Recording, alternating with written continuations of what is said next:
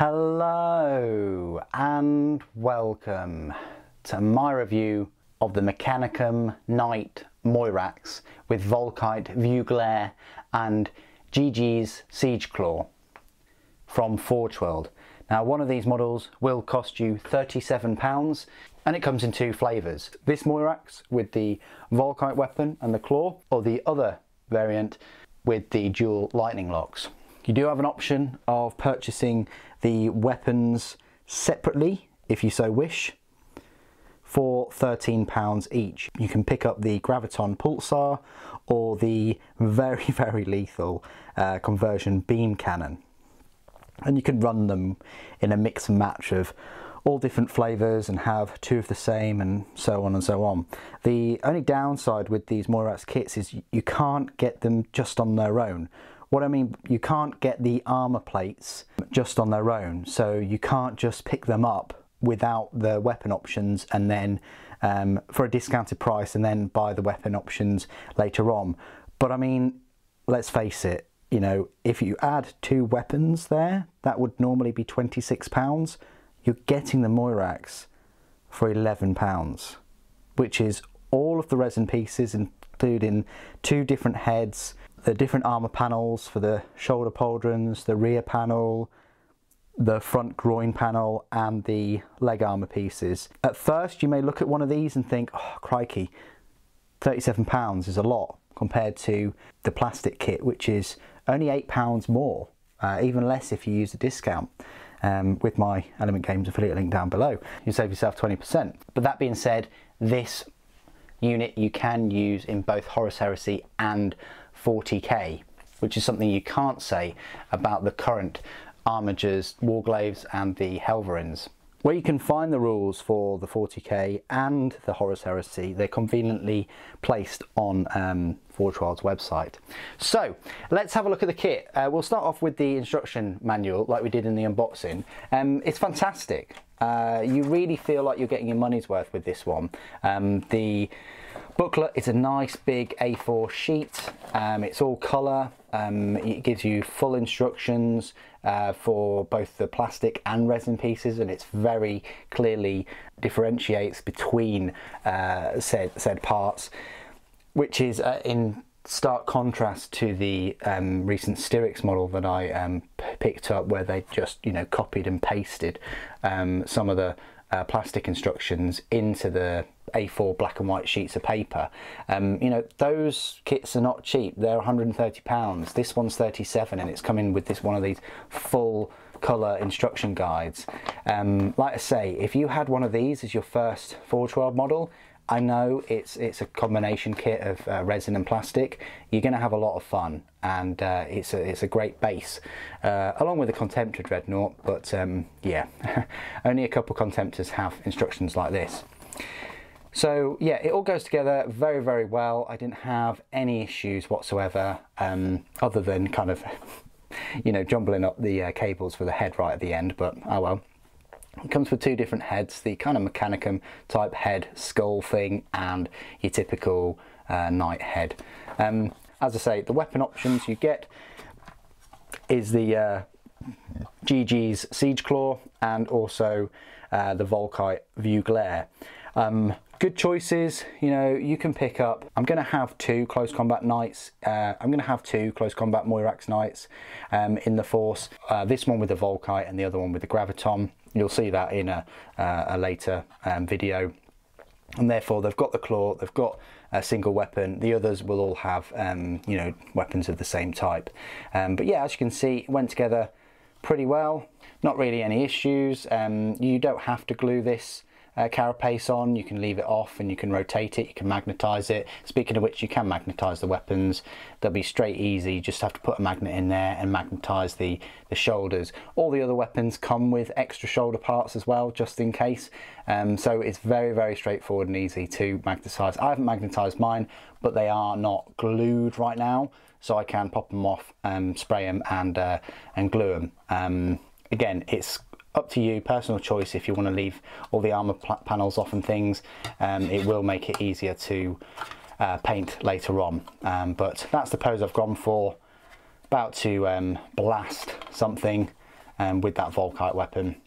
But yeah, plenty of detail everywhere. You know, if you've seen my unboxing, you get to see the first-hand view of the detail. I do like it with this head as well.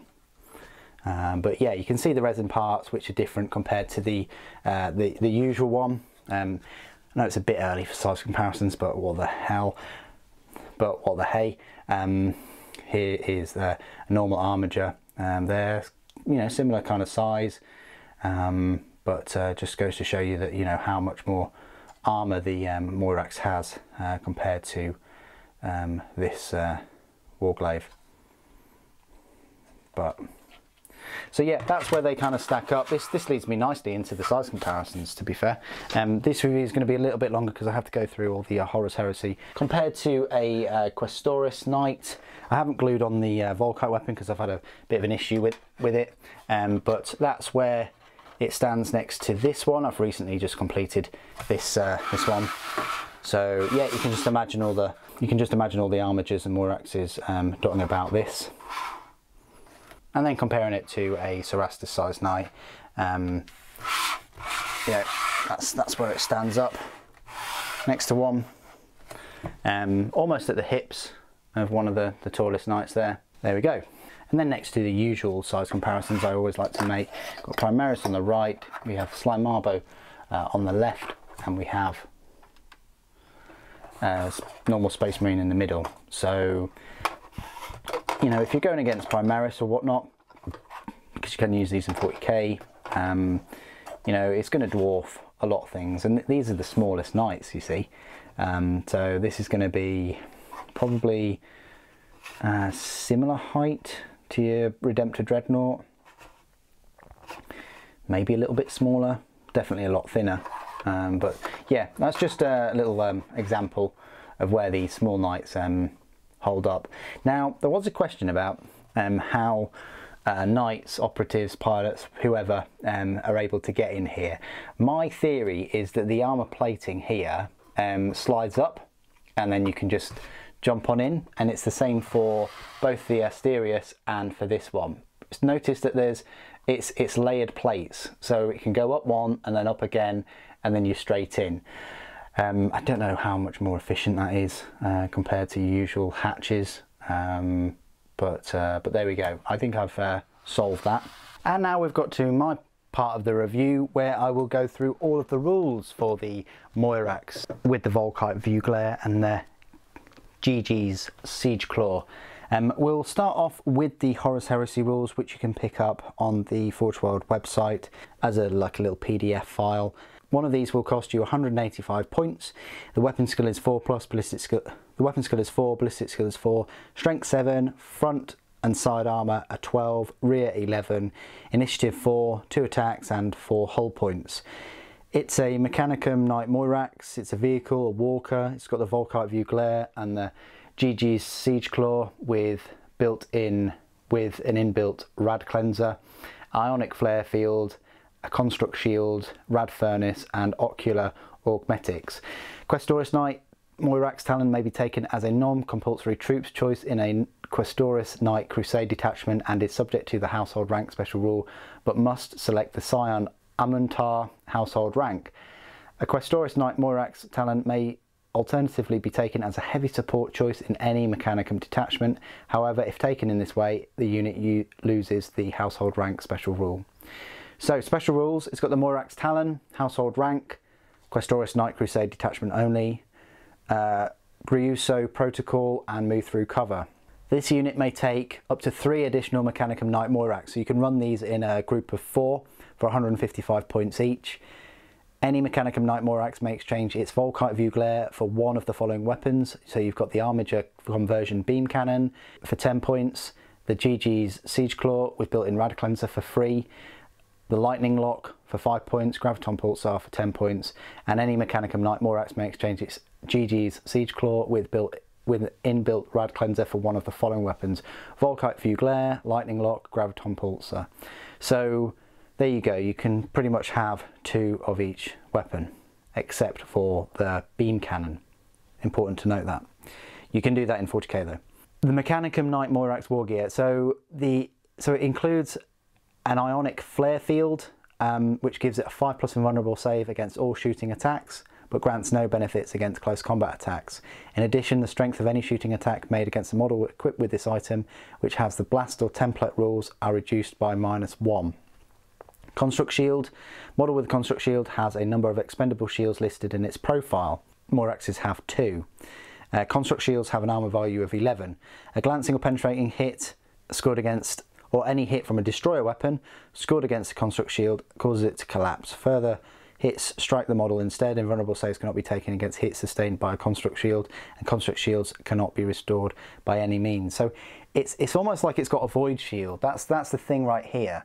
So it's got a number of special rules. So the Grusso protocol: when within 12 inches of a friendly siege automata, war construct, ordinatus or questoris knight, which is the target of a charge move, a Mechanicum Knight Moirax that is not locked into combat may make a single shooting attack against the charging unit if it is in range, as if the attack were made during the shooting phase. This attack is made immediately after a charge is declared, before the charging unit is moved. Moirax Talon: when first deployed on the battlefield, the knights in a talon must be placed within 6 inches of each other. Afterwards, they are not treated as a vehicle squadron, but operate independently as individual units for the purposes of taking any actions, as well as for determining victory points in missions, which make use of victory points for destroying units. Household rank: a Mechanicum Knight Moirax Talon must select the Scion Amontar household rank when taken as part of a Questoris Knight Crusade detachment, and cannot use the other household ranks presented in the Questoris Knight Crusade army list. Troops rank: Scion Amontar, it's free. Amontar: a unit of Scions Amontar may not be held in reserve and must be deployed further than 6 inches from a friendly Questoris Knight if this is possible. Okay, so that's all the main rules and things. A fair amount of rules for this unit, and then you've got the weapon rules as well. So the GG Siege Claw is a melee weapon, and its strength is ×2, AP2, melee wrecker. Rad Cleanser is a template weapon, strength 2, AP5, but it's assault 1, Fleshbane and Radphage. Lightning Locks, which I'll go onto in the Lightning Lock Moirax review. It's a 36-inch range, strength 6, AP3, heavy 1, rending, shred and blast 3 inches. Graviton Pulsar, it's a range of 24 inches. They don't have a strength. The AP is 4, but they are heavy 2, blast 3 inches, concussive, Graviton Pulse and Haywire. The Volkite Veuglaire, which is what this one's got, is a range 36 inch, strength 6, AP 4, but it is heavy 5 and deflagrate. The Armature Conversion Beam Cannon, you can see why you can only take one now, up to 18 inches, it's a strength 6, no AP, heavy 1, blast 3 inches.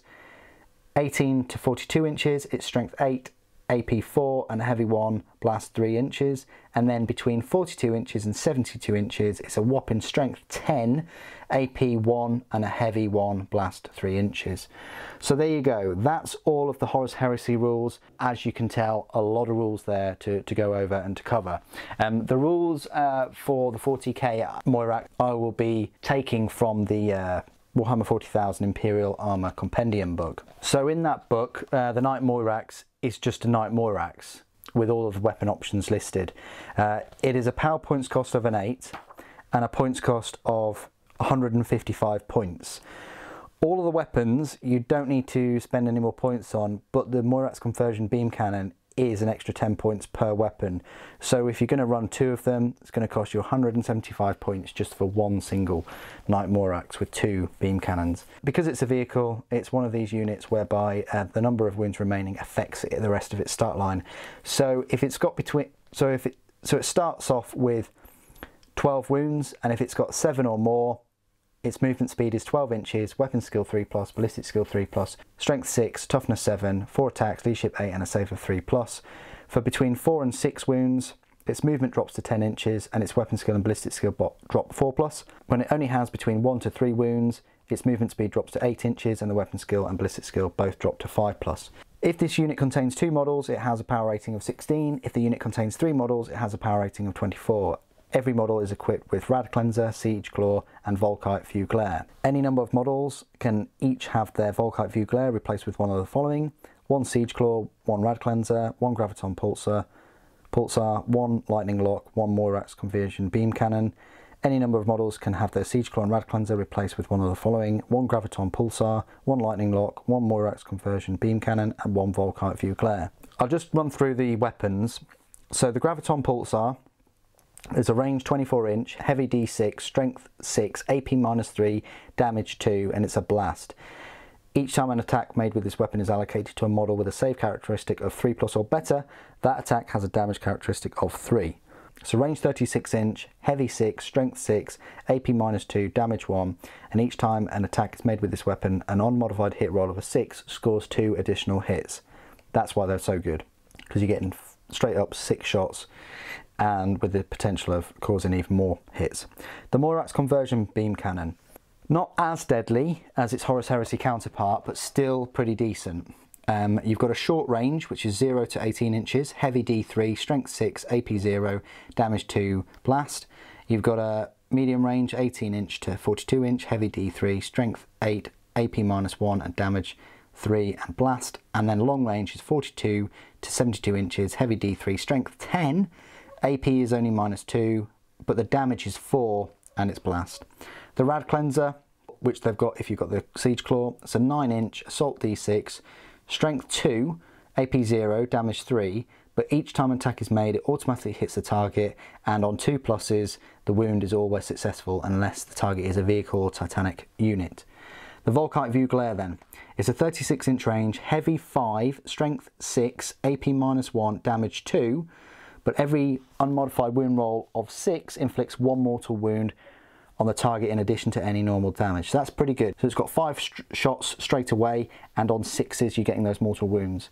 The Siege Claw is a melee weapon, strength ×2, so that would be 12, AP -3, damage D6, and you have to subtract 1 from your hit roll. But if you're attacking a vehicle or titanic, you add 2 to the damage characteristic. So yeah, potentially you could get damage 8. Abilities: Iron Shield. That will give you a 5+ invulnerable against ranged weapons. Squadron, you can take them in groups, but they have to be spaced apart. Explodes: when this model is destroyed, roll 1d6 before removing it from play. On a 6 it explodes, and each unit within 6 inches suffers D3 mortal wounds. Protection protocols: whilst this model is within 6 inches of any friendly household titanic models, it can perform heroic interventions as if it were a character. This model is eligible to perform a heroic intervention if it is within 6 inches horizontally and 5 inches vertically of any enemy unit. Each time this model makes a heroic intervention move, it can move up to 6 inches instead of 3 inches. All other rules for heroic interventions still apply. That's pretty cool. Means it can just protect other Titan models. Keywords: Imperium, Imperial Knights, Questor, Allegiance, Household, Vehicle, Armiger Class, Knight, Moirax. So there you go. That is the Moirax in a nutshell. Loads of rules there, a lot to digest, and this is just the first review of the Imperial Knights. I know I did a review of the Chaos Knight, but there aren't really any rules for the Chaos Knight in the Horus Heresy, which is a bit of a shame, and I wish there were. But still, this is the first one for Imperial Knights. There will be more Armiger class unboxings and reviews coming up over the next week. Then we'll move on to Questoris, Castellan, Cerastus, and finally Acastus-sized knights. And the comparisons with Titans will get bigger and bigger. What do you guys think of this Knight Moirax? I think it's a very enjoyable kit. It is a bit pricey, but I do think that it's worth it. Please do put your thoughts and opinions down in the comments below. It'd be great to hear from you. Thank you ever so much for joining me today. Thank you for watching. The Emperor Protects.